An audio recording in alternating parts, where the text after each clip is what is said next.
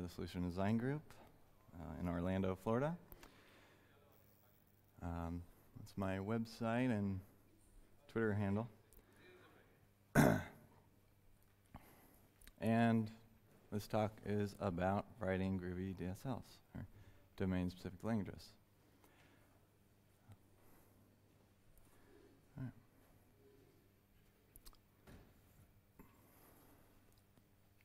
Specifically, I'll talk about the features that Groovy has that support writing domain-specific languages.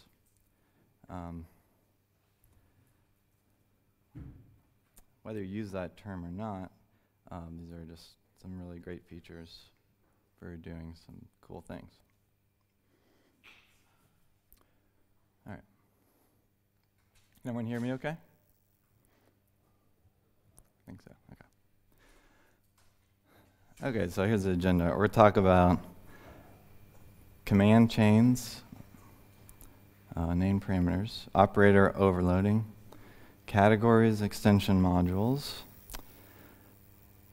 using closures with the delegates, and property missing, method missing, Groovy Scripts and Groovy Shell, some of the new features in Groovy 3, as well as some existing common DSLs that you probably have encountered. So, command chains, the idea of command chains is they allow you to make parentheses-free fluent method calls. In other words, if the type returned from the method has methods on it, then you can call those methods without parentheses. And if they take one or more parameters. So if anyone has any questions at any point in time, please raise your hand, and I'll try to get to them. So I'll talk about some features, and then we'll take a couple of demo breaks in there. Okay, so the @named parameters annotation is mainly to give your IDE hints for the parameter names within a map parameter. So the way you would do that is, for example, here I have a method called task, and it has a map parameter, as you can see, and I'm using the @named parameters annotation with a list of named parameter annotations. So you can describe not only the name of the key, but also the type that it expects. So in this case, the name is expected to be a string. Do last is a closure, and do first is a closure, for example.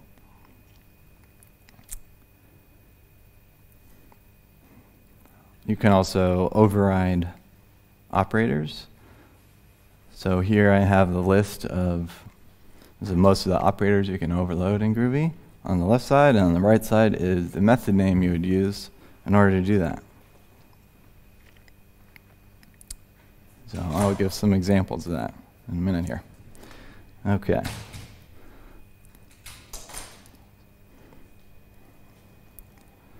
So who here saw Endgame already? Can you see it? Yeah, a few. Okay, a few hands enough. Okay.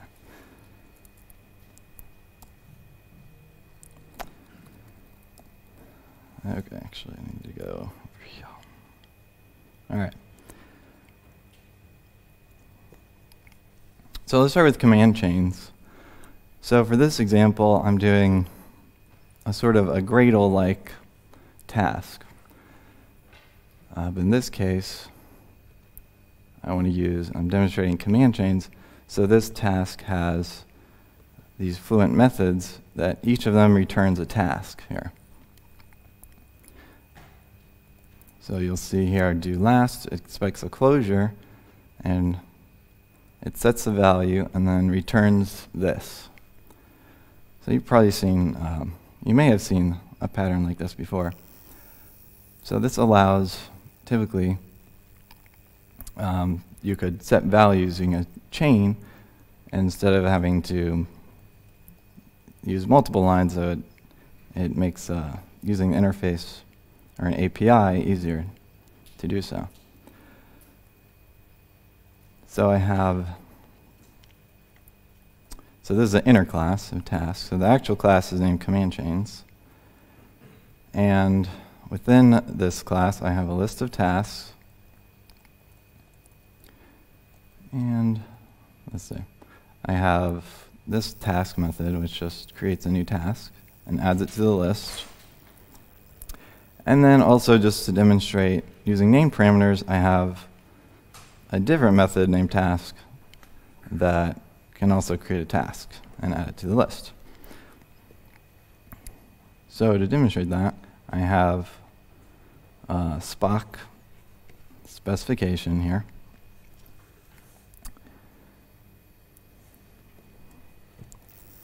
Which I might be able to run. Let's see, okay, might not work. Okay, so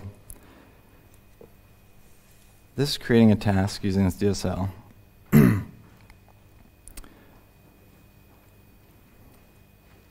So this is the simplest version.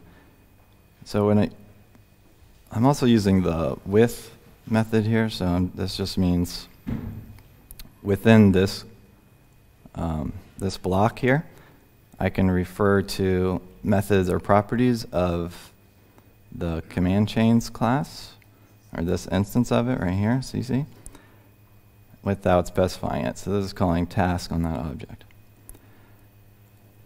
All right, and then I verify that the size is equal to 1, so I need to add that task. So here's an example of using task chains. So here I actually create the task, I set the type, and I set the do last. So all in one line, and all without using any parentheses here.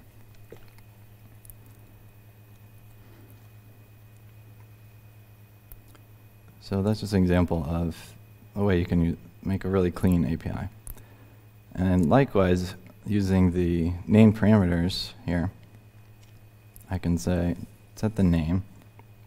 And because I'm using IntelliJ here, all right, if I start to type name, I don't know if you can see that, it actually is auto-completing for me. Presentation mode. All right, there we go.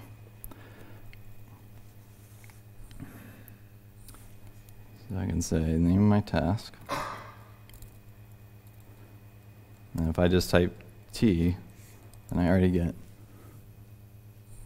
the first item in there in this type for TY.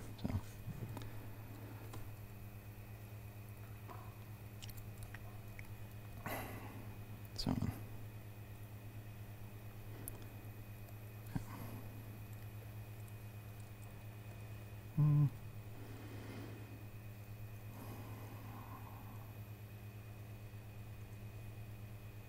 There we go.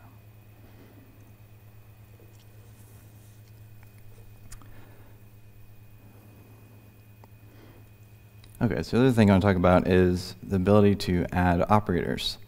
So one of the things that you might want to do, for example, is you want to create your own list that that works like a Groovy list, but is backed by an immutable list. So here I'm using the Google Guava library. So I've got an immutable list, and the from method is just a way of creating a new instance of this list. Then I've implemented plus for adding items, or I can also add another list to this list, or I can add a Groovy Guava list as well.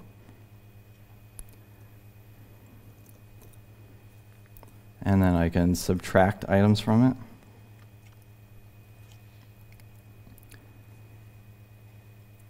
Right? Because it's an immutable list, I have to actually, I'm generating a new list each time that I do one of these operations. And then I've also implemented get@. So here I'm just calling list to get at that index. All right, so I actually want this.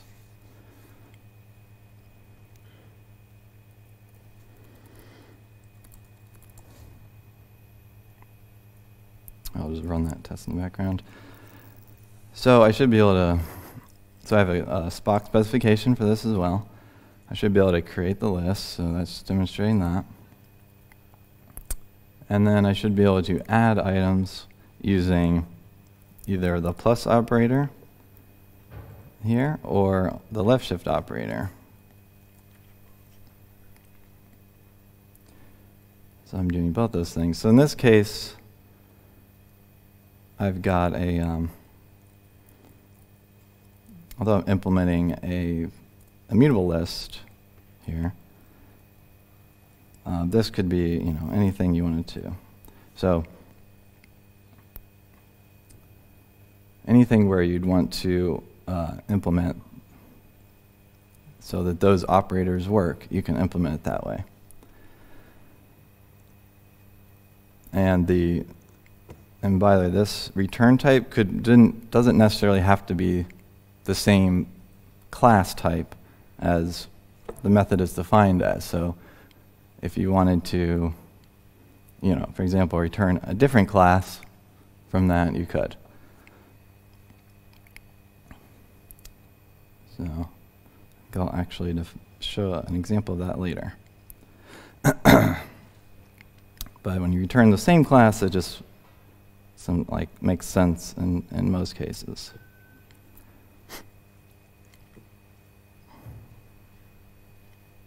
Or in this case, it makes sense.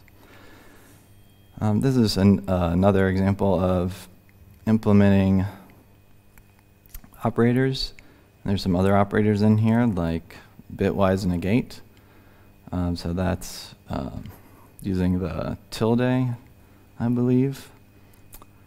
And let's see what else. And also, if you implement a call method on an object, you can actually use that object and call it much like you would a closure. So in this example here,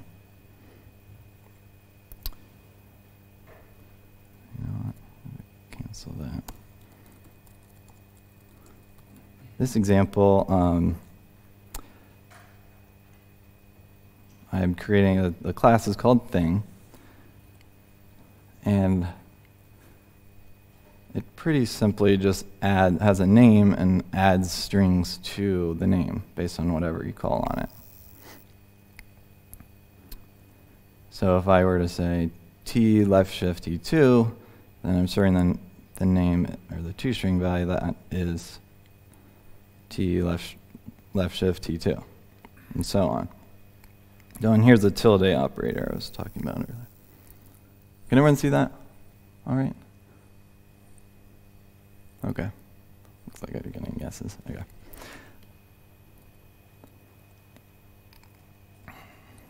What else? Okay, and then here you can see that I'm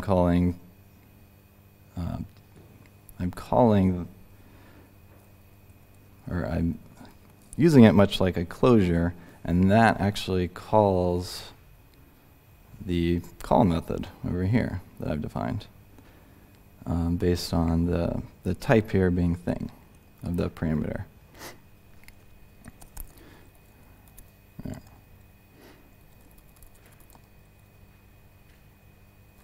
Let me see if I can run those tests just to verify that, in fact, all of the tests will work, hopefully. Okay, so the build was successful. There you go.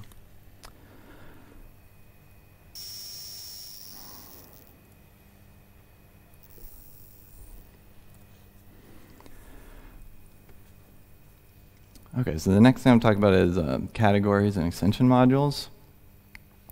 So with categories, such as the time category that comes with Groovy, you use use, and then the class of your category within parentheses, and then a block of code here. And within that block, you can refer to, or you can use all of the methods within that category as if they are members of that class, of the first parameter, members of the class of the first parameter of those methods. So, and I'll show that in a minute. So unlike using meta class, this allows static compilation to still work. Right, so if you want to use @compile_static on your class, because you like to do that, and it's, gives you good performance, then you can do that. Extension modules are similar to category, except that when included as a library, and when you've set it up correctly, it will work. It basically adds those methods everywhere within your project to those classes.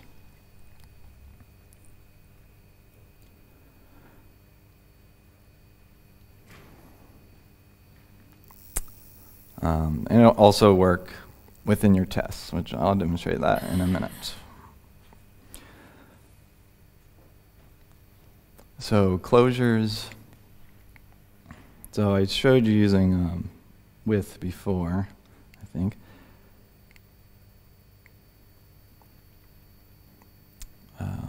Which allows you to refer all of the methods and properties of an object within that given closure. And you may be familiar with actually setting the delegate to a closure. So when you do, and you can use this, when you set the delegate to the closure and you use this @delegates_to annotation with the type of the class you're using as a delegate, that tells the compiler and your ID the class you're using as a delegate, so what methods and properties are available within that closure, right? So that it'll compile statically, no problem, and allows for auto-completion, which is really nice. Okay, so I'll go back to the demo for this one. Oh, sorry, that is not it.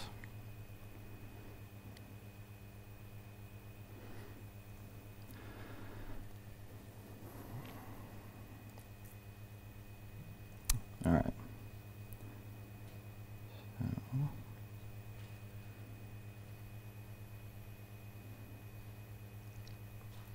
So here I've got my extension module.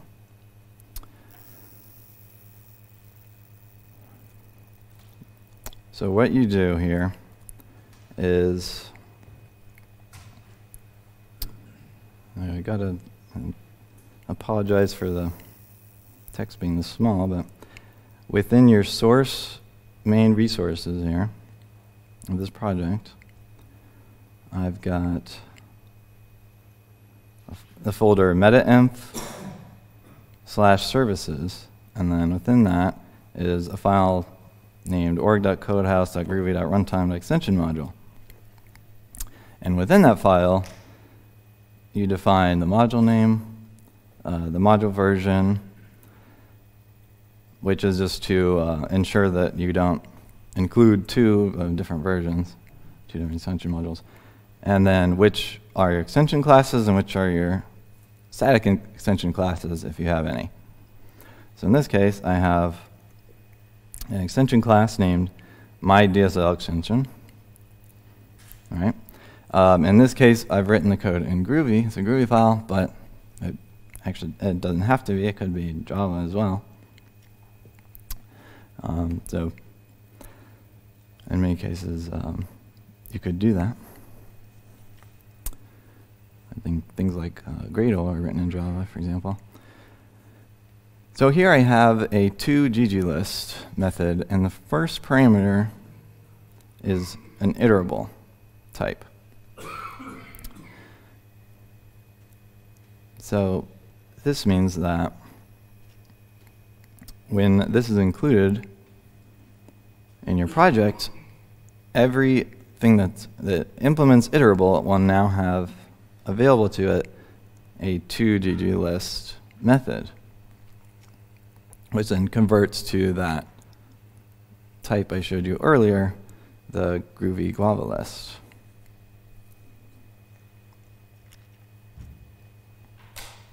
Okay.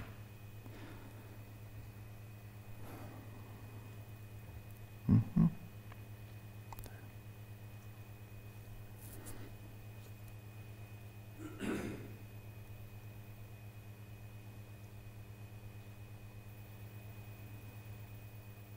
Okay, before I go to that, so I mentioned the time category earlier, so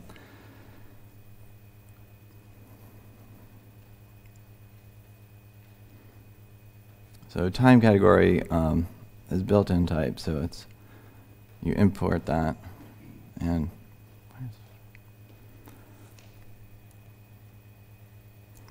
that allows you to say, when you say use time category, you can say 1 week or 10 hours, and it actually converts it and allows that to work within this closure. So.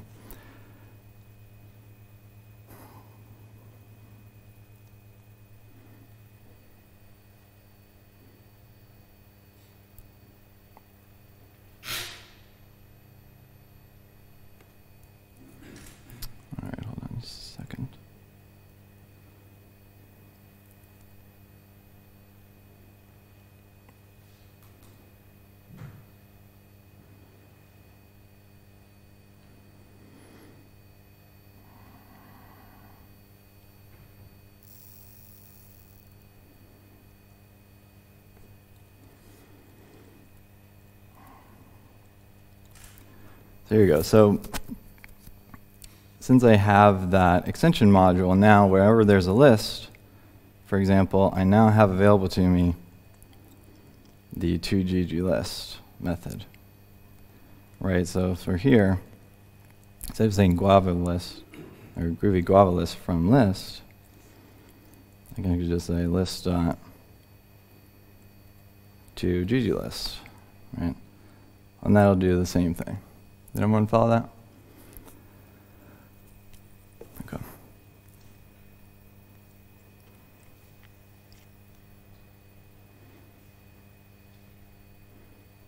All right.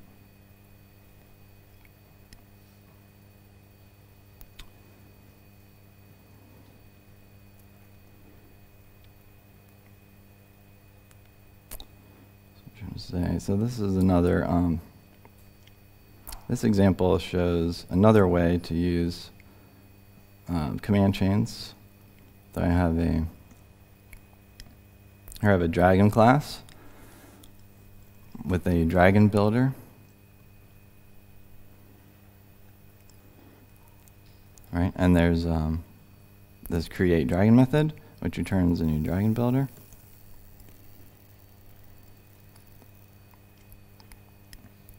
And with that one, I have with age, and then here I have a method name called named.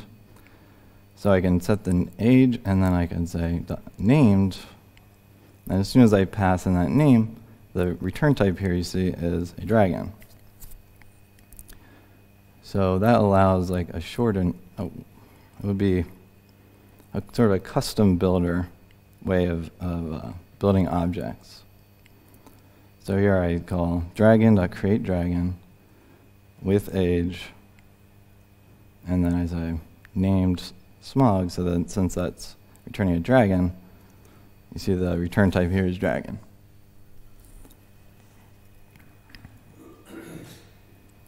All right.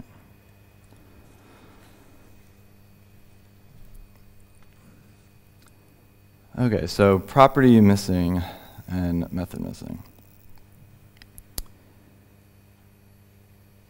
So these are more useful only when you have dynamic code, since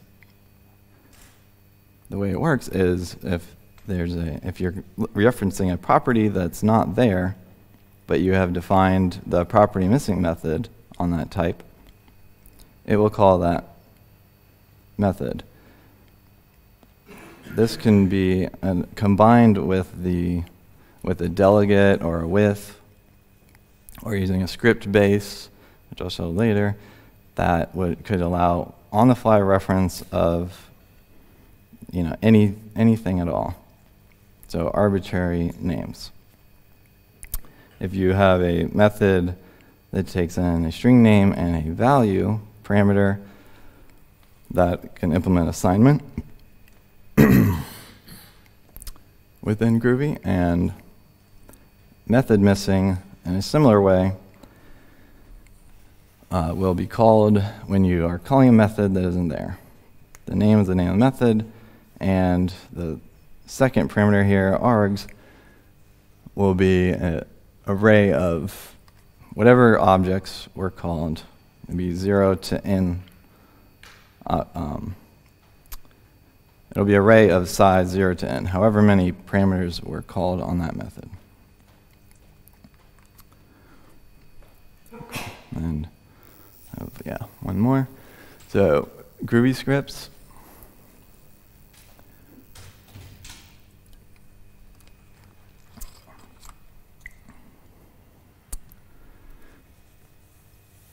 So Groovy Script, as you're probably aware, you can call where you don't need a class, you don't need a main method. You can just start writing code within a Groovy Script and run it. One of the ways that you can run a script is using the Groovy shell, which is a thing within the Groovy JDK that you can use, and allows you to customize the Groovy runner, or the runtime. So you can do things like add imports automatically that are available to you, or that will be available to you in the script, compiler configurations, bindings. You can change the script base class, which is essentially the class behind the script, and supply your own class loader as well.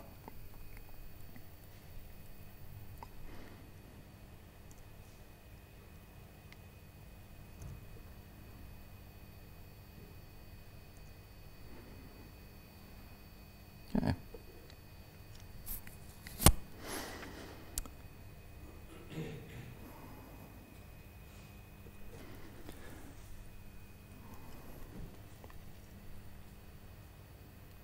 So for this one, I have an example of running the Groovy shell here with import customizer. So the first thing you do, okay, first of all, this is actually a JUnit test.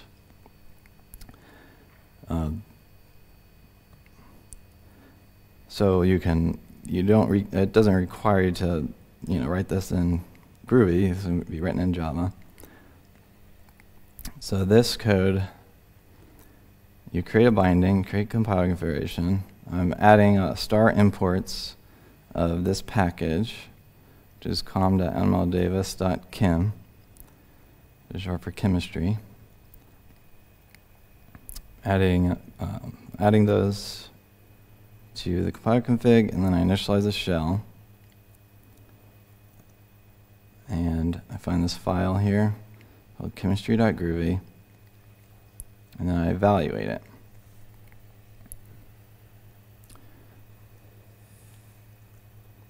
So chemistry is a DSL essentially I created for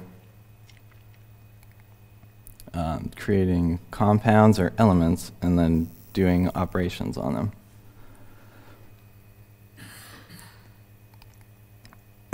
So the first thing here is you have an execute block, or this method named exec, which takes in a block, closure, and you see how the delegates to chemistry annotation here. So that's telling everyone that the delegate, the type of the delegate here. And I actually set the delegate and call the closure.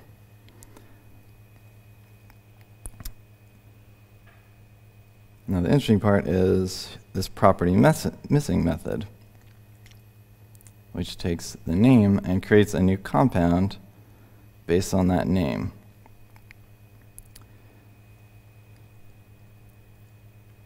And if there's only one element, it just simply returns the element. So that's all this is doing right here.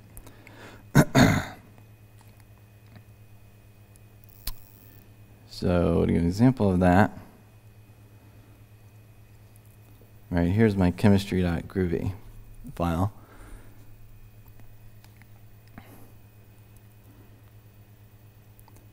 So I'm actually creating this is the chemistry or chemical composition of acetaminophen. So C8H9N02. So what that does is if you go within the compound class here, is it actually takes that string and then you go to here. It finds all the matches of this regular expression here, so a letter followed by a number, and then goes through that and creates an element based on those matches. And then separately, I've defined the atomic names and an atomic table over here. So I won't go through all of that, but this defines all the names of all the elements in the periodic table, and then the table here is simply define their atomic weights.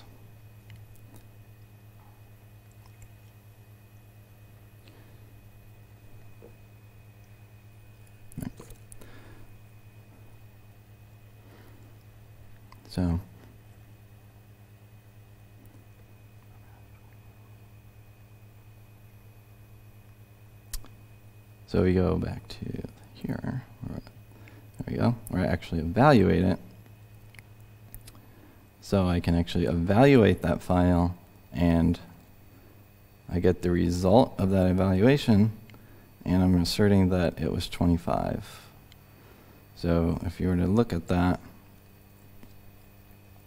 it's the final number of, here I'm calculating the number of hydrogen atoms. So as I described earlier, you're able to override operators. So here that's what this is doing. So I'm combining property missing, so here it's an H. That's not a property defined anywhere. Right? It just it goes through the property missing method, determines that that's an element. And then because this is a compound, I've overridden the div or divide operation to actually return the number of those items in that compound. And I can also do something like here with the mod operation. I can calculate the ratio of, so in this case it's the atomic weight ratio of hydrogen atoms in that compound.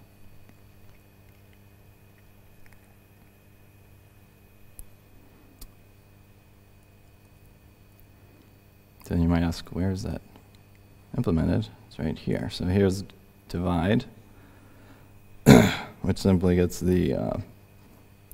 takes in an element and returns the value at that key, and this is elements as a map.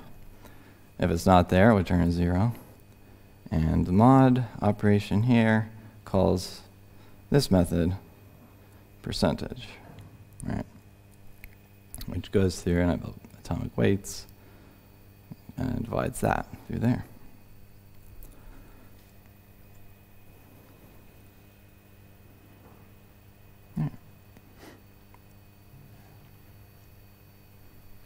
Any questions so far on that?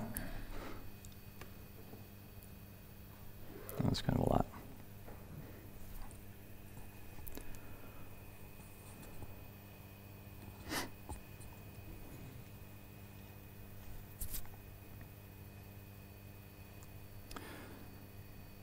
So finally,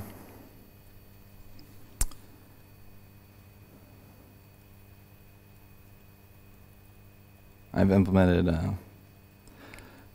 you may have heard of a elephant-based build tool. So I've taken and tried to implement something similar. It's probably not exactly the same, but this is called Pachyderm. And you notice that it extends script here. So what that allows you to do is change the base class of your script when you're running using that Groovy shell I showed you earlier. So we'll be able to change that to be this class, Pachyderm, right?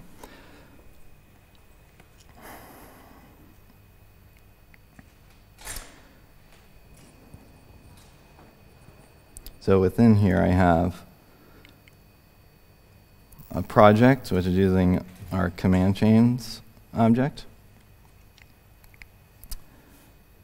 I've implemented property missing,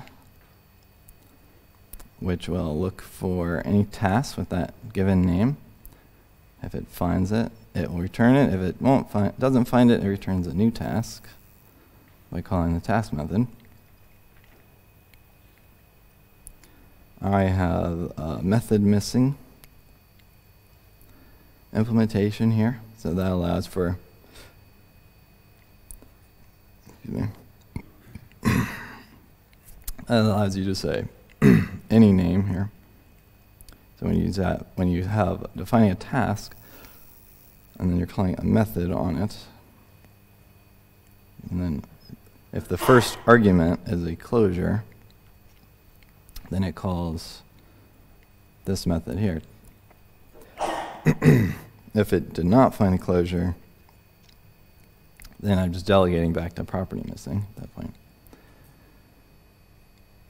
And I've got here another method called task, which uses delegates to annotation.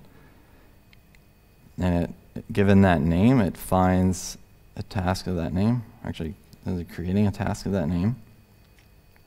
Then setting that as the delegate and calling the closure.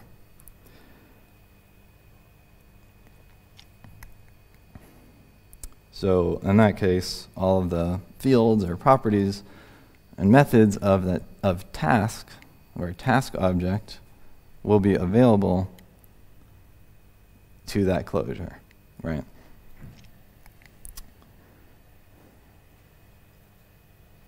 And then finally, I just have some bookkeeping stuff down here. You have to implement this run method when you extend the script class. So we go back to the Groovy shell test here.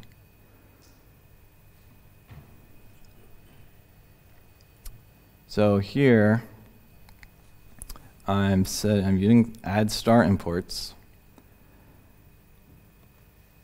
which may or may not be necessary, and I'm setting the script base class here to Pachyderm, thing I just showed you. Also, setting a variable here just to demonstrate that you can do that. Setting the name to Groovy test. And then at the end down here, I'm actually I'm getting the context from that shell, asserting that that was changed to greatconf build after evaluating the file.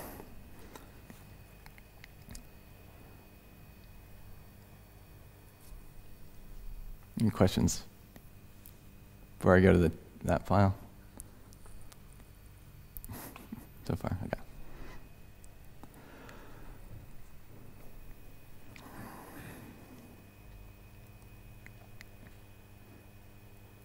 So on task.groovy, I'm setting the name.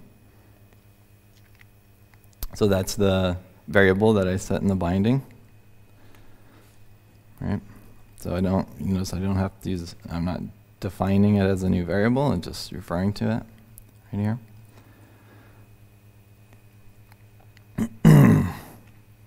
I'm creating a task called test. And within, so this is calling the closure here. The delegate to this closure is going to be the task. So I can call it the depends on method that we define in the task class. I can call the do first method we define the task class as well. And then there's a option. This is a separate way of defining a task where I have a name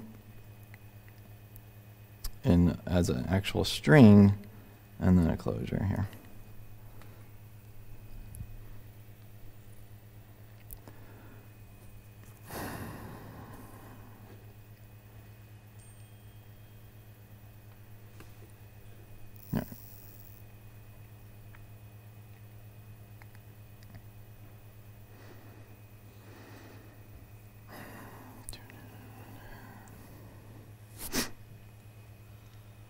All this code is available, by the way.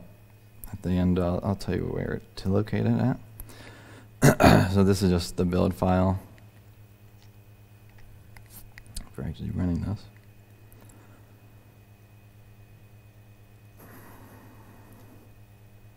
All right.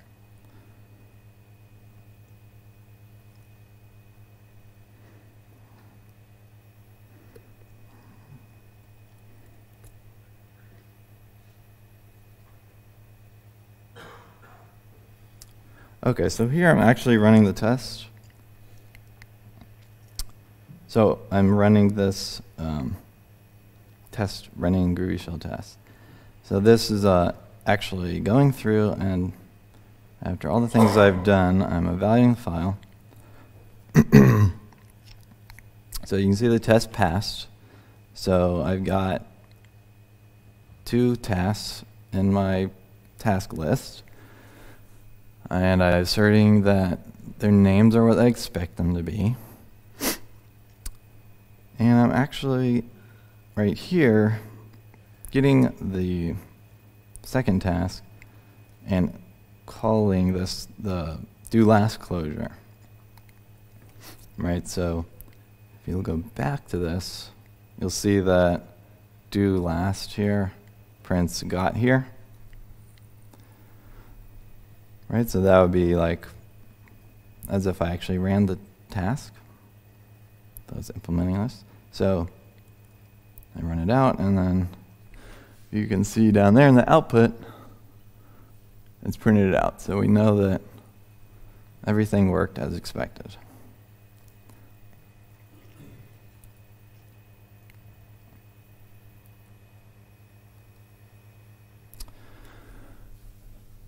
So in Groovy 3,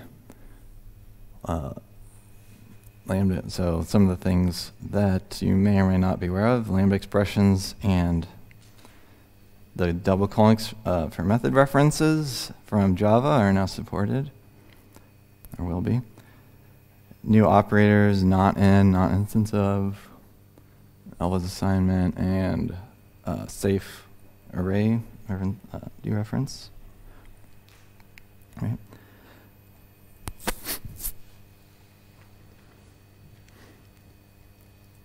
So some of the existing DSLs out there are things like the JsonBuilder. So here I've got some code that calls using the JsonBuilder for creating JSON. And in the yellow highlighted text, I'm showing how this works, essentially, what's going on in the background. right? So everything that the Groovy GDK uses is available to you, right? So you can do. So I've got method missing here, person, and a closure. Where it says first name Adam, it's calling method missing first name Adam, right? Or name of the method first name, parameters are Adam, and so on.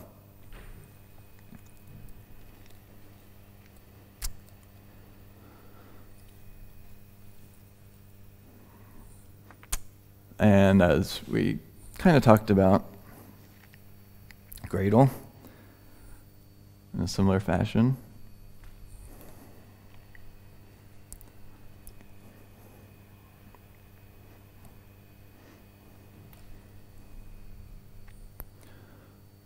Groovy CSS, so that's where I learned a lot of this, was implementing a little library for converting, or a DSL for writing CSS in Groovy.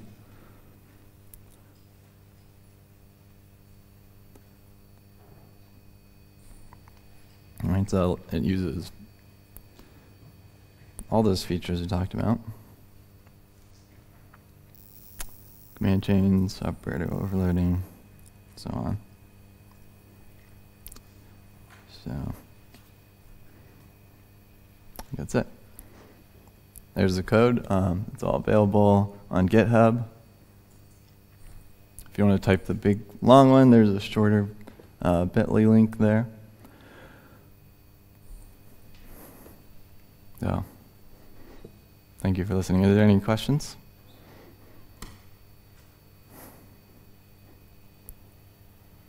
So far? No? No? No? Okay. All right, thank you. Okay.